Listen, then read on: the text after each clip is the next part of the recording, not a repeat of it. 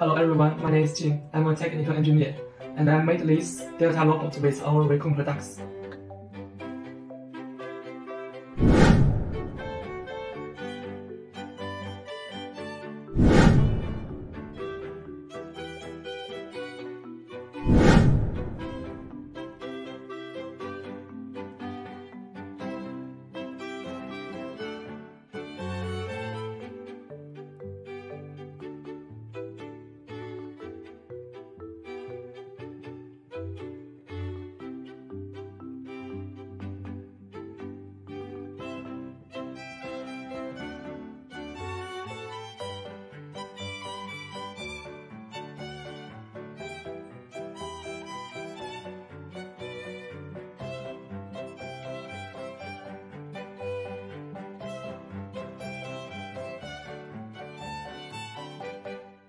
For controller, we use our LX6C PLC LX6C because LX6 have more than 20 built-in robot mechanical model.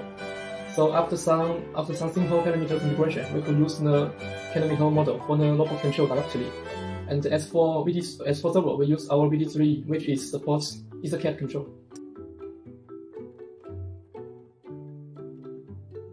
Mechanical instruction must be designed reasonably, and there are certain accuracy of the installation requirements, because if the installation is crooked, the robot arm will restrain each other and it will expecting the movable range.